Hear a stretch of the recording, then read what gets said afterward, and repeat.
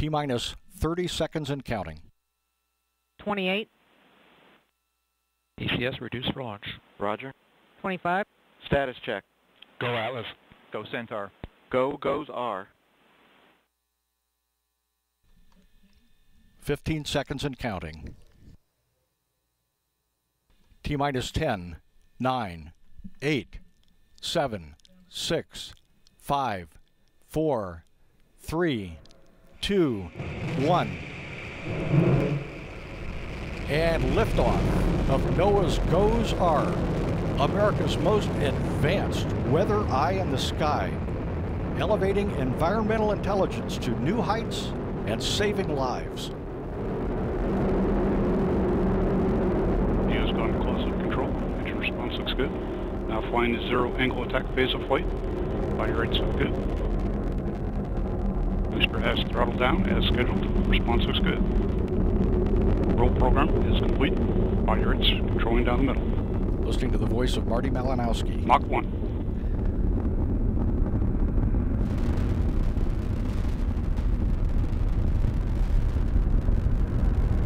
Standing by to pass through Q. max Q. This is the maximum aerodynamic pressure area. When mechanical stress on the rocket reaches its peak because of the rocket's velocity and resistance created by the atmosphere. NASA's Atlas V Booster has begun throttling back up. Right on and engine response looks good. GOES R spacecraft continue into flight. The United Launch Alliance Atlas booster doing its job.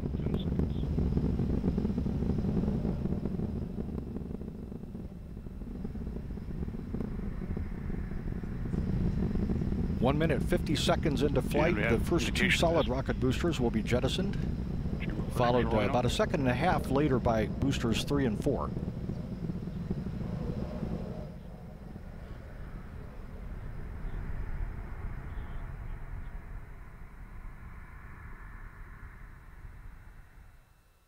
Coming up on SRB jettison, and we have the first pair and the second pair. Looks like a good separation. Now flying Q alpha limited steering, and we have had our roll bias pointing. Start system securing. Vehicle's making good progress down the range. RD-180 continues to look good. Pump speeds, injector pressures.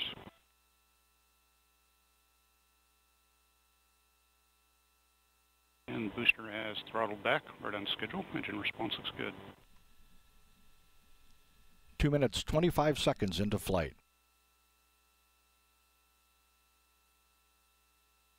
All systems continue to look very good at this point.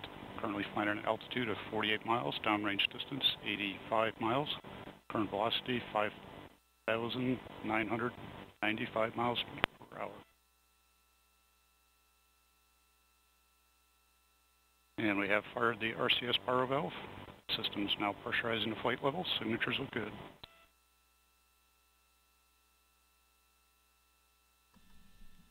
Three minutes into flight, about 30 seconds away from jettison of the payload fairing, which has protected NOAA's GOES R during its flight through the atmosphere.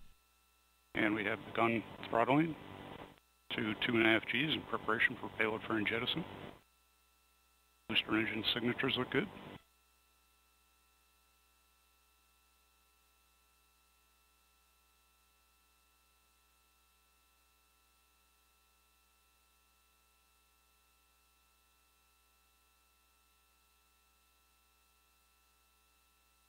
And we have payload fairing jettison. Looks like a good jettison. 3 minutes, 42 seconds into flight. And we have throttled back up. Next, approaching our 4.6 G constant throttle. And we have begun to throttle. Boost phase cool down is underway. About 30 seconds away from booster engine cutoff.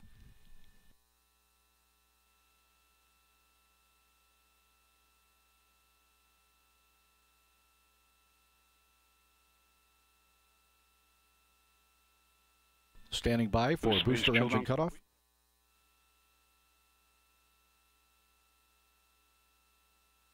And we have BECO. Engine shutdown looks good. Standing by in about 6 seconds for the Centaur's second stage to separate from the booster. We have indication of AC set. Good separation. And LOX pre-start underway. GN2 purge firing is as well. And we have ignition and full thrust on the RL-10. This Centaur single RL-10C engine burn, producing 22,900 pounds of thrust, will burn for just under 8 minutes. OSM, Beginning to see our RCS thermal conditioning firings. OSM, go ahead. Adjust security roadblocks for pad access control. Roger. Readiness poll for pad. RL-10 performance looks good. Chamber pressures, fuel injectors, fuel venturi pressure, LOX pump discharge, all within band. Ready. Atlas pneumatics. Ready. Centaur propulsion. Ready. Centaur pneumatics.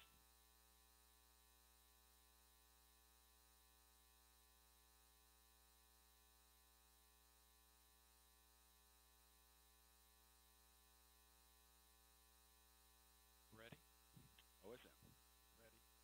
Centaur PU is now in closed loop operation, except it is still requesting a slightly oxidizer-rich condition. We do have indication of the booster stage performance at this point, slightly above nominal.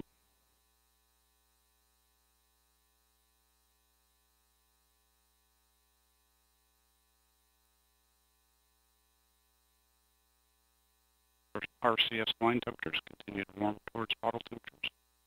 RL-10 performance continues to look good.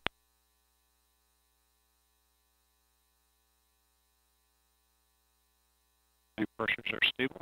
Sport throttle pressures look good.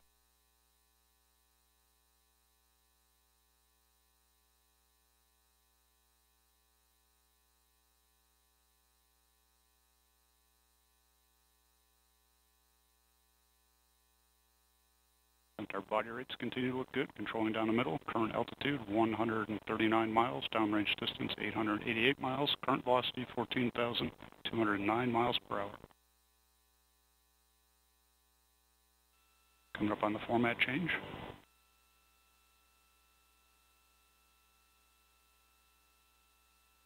And we did have a slight drop out in data, but data has resumed. All signatures look good.